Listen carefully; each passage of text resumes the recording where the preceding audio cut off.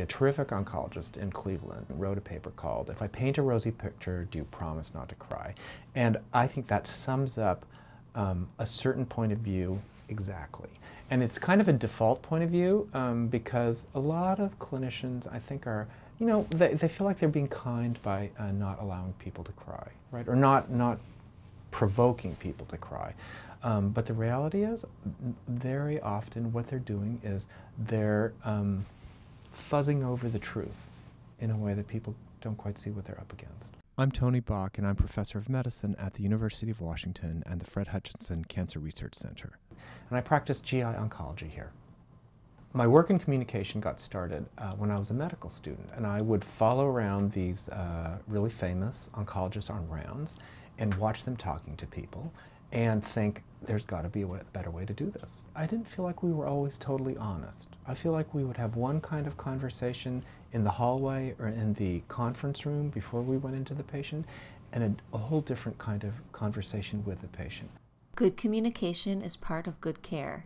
Discussions about prognosis are hard, but I think they're a really important component of trust.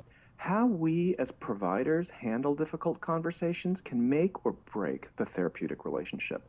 A lot of data show that the more we listen and help patients say what's on their minds, the more resilient they can be in dealing with their illness.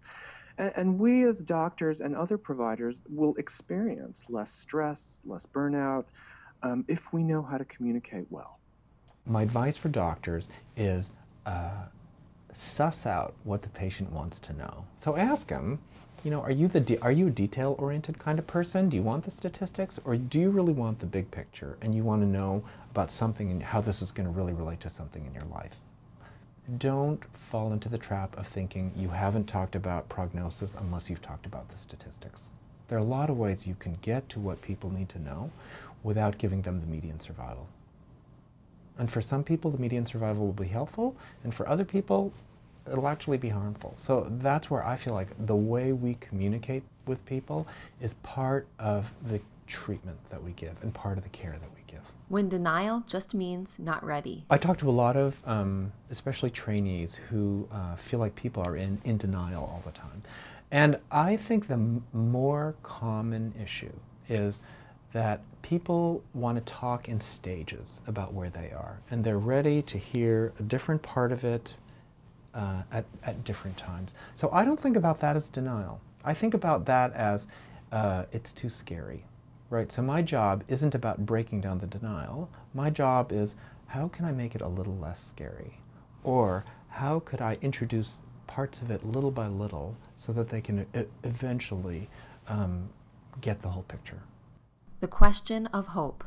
So one of the things that doctors ask me is, what do I do about the patient who's hoping for something that I don't think I can deliver, right? And my thought about that is that people are going to hope for all kinds of things, and what I have to do is make sure that they can make some responsible medical decisions at the same time. So really, there's kind of this dual track thing. I can hope for the best and plan for whatever could happen, and those two things aren't mutually exclusive.